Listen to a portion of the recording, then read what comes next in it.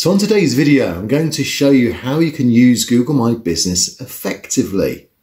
We're going to look at some regular things you can do that's going to really make it grow on a gradual basis, but one that's going to be very powerful over time. So thank you for joining me, and I look forward now to sharing some of these tips with you. I've written down some tips, so you're going to benefit from just a few things I've jotted down that I would say you need to do on a regular basis if you want to improve your business.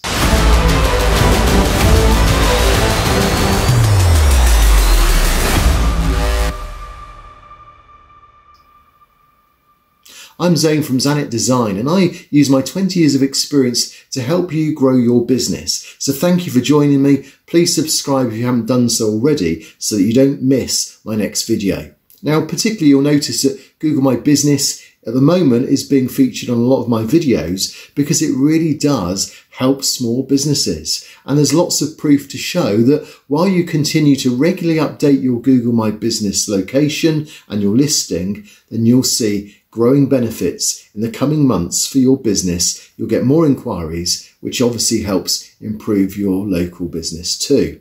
So let's just for a moment then consider some of the things I've written down here. So I've just jotted down some notes I'm just going to go through with you. So we'll just see how this pans out. But one of the things I just wrote down at the beginning was that it can feel quite painful sometimes having to keep going to your Google My Business and updating it, writing posts and offers and so on. But it came to mind just a story I heard a few years ago that a person was basically digging a hole. And as they dug the hole, it maybe was even perhaps a hot day, it was breaking their back. But the motivation behind it can make a difference to how you feel about digging a hole. Was that person viewing it as a chore or an opportunity? I've just jotted down here that if he was just digging a hole, and it was just a hole and he didn't know why he was doing it, then it would have been a chore. It would have been a pain. It served no purpose. And sometimes with Google My Business, you can just feel like, why am I doing all these things? I'm not seeing any benefit. I'm not seeing any purpose behind it. But I've also put down here, another person may see it as an opportunity if they understand why they're doing it.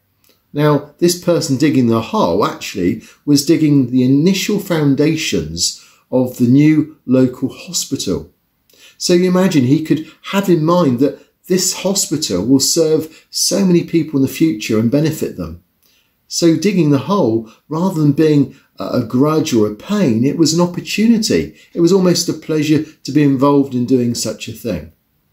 So let's just use that to help us to view some of these things we're going to look at together now, because they might appear to be painful at first, but if you bear in mind where this could lead your business in 6 months' time or 3 months' time, you'll see that you're really engaging from today onwards an opportunity to improve your business if you follow these things. So what are some of the things then that I would recommend you to do? I just jotted down literally in 2 minutes before this video.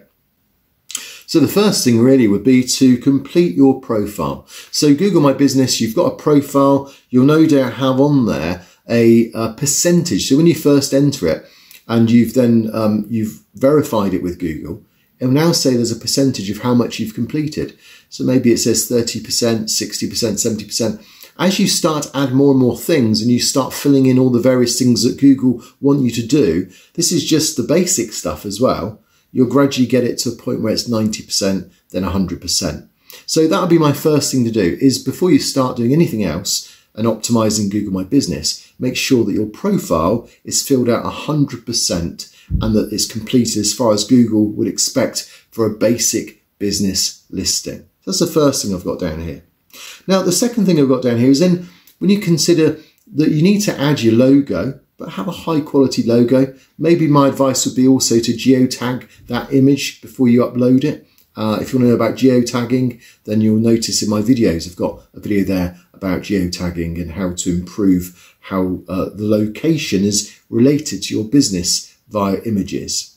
So I've got here, add the logo, add, if you've got staff as well, then take some photos of staff and add those as well. And my suggestion would be just to upload 2 or 3 images a week. Make sure that they're geotagged. I mentioned on a previous video, make sure that maybe even your logo is located within the image itself. But if you've got interesting images regarding your products and your services, upload those as well. And aim for 100 images within the first month or two. So if you did 2 or 3 every week, within a few months, get up to about 100 images. And now Google will start to really bring in traffic for you, because images bring in traffic. They're found in search results as well. And I found that one of the greatest ways to get traffic to my Google My Business listing is to keep adding images. So you can do that for adding posts as well, which we'll come on to as the next thing. So adding logos, completing the Google My Business profile, those are the first 2 things. A third thing to consider is adding posts on a regular basis. So what does that mean? Well, basically there are different types of posts. So again, I've covered some of these in my videos. I've recently uploaded one to do with putting out offers. And the advantage of having an offer is you can have it last for a month or 2. Whereas when you just add a what's new post, it tends to last only for 7 days. So you need to at least once or twice a week update your what's new so that it's always something fresh. Make sure the keywords are used. So if you're say into video production, then make sure you talk about video production in the title and in the first sentence or 2 of the what's new or the special offer. But there's also things like producing monthly events, making sure your products are up to date as well, those things as well. So there's about 4 different types of post types. Try and use all 4 at least once every couple of weeks, and then you'll find that again might feel like you're digging a hole, but remember where it's going to lead to. It's going to lead to a lot of inquiries if you keep that going on a regular basis. I've also written down to keep up to date with the latest SEO. And I don't like SEO and the word search engine optimization. For me, it's about optimizing it for your customers. And if you can optimize your website and your Google My Business for your customers, then you'll find that in effect is the most effective SEO you can do. So it's more a case of just being aware of the fact that Google continues to increase the amount of things you can do with Google My Business. So you might have filled it all in, you might have covered some of the things we've done already, but you'll notice they're always adding new things. At the moment, you can have a carousel of images, so like a gallery of images now, that came out just a week or so ago.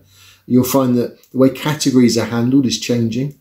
You'll notice there's lots of changes and updates each day. There might be something different. Now, if you never go on there, you never log on, then you'll never know what these advantages are. And of course, as soon as there's a new feature, if you then use that feature, you've immediately put some kind of nitro engine fuel into your business, and it's going to push you ahead of the competition because you've got something that no one else has got.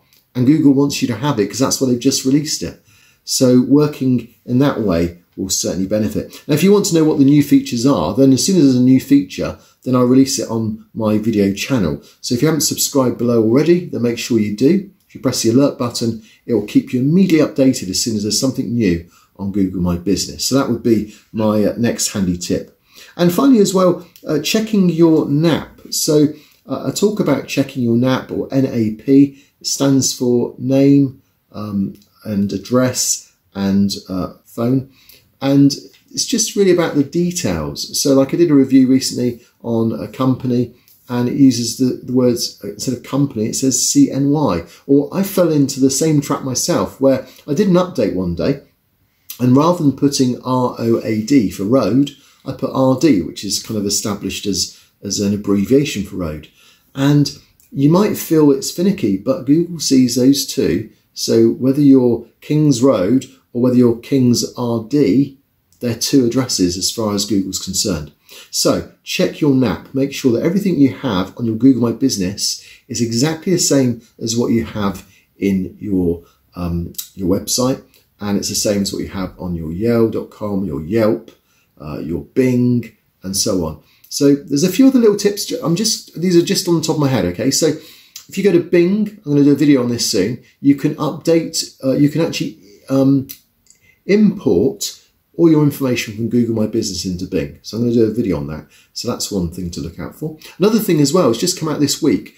Google has now started to show above its results. So where you have the 3-pack results for Google My Business in the map results, above that now you have Yellow Pages, you have Bing, you have Facebook. Any of the citations, they're beginning to appear in kind of zero spot at the moment, just below where the adverts are. So again, I'm going to share a video on that very soon. So there's loads of things happening all the time. So make sure you do subscribe, because those things then obviously will be coming out very quickly on my video channel. But I think that's it really. I've got here the importance of citations, so catch up with citations if you want. But yeah, there you go. So is it digging a hole with a purpose? Well, I'd like to think that in 3 months, 6 months time, you'll find that if you follow these things, you'll see a dramatic improvement in the amount of traffic and inquiries you get for your business. So thank you again for joining me, and I look forward to sharing one of these videos that's with me now that will be chosen by Google to fit your needs. Thanks.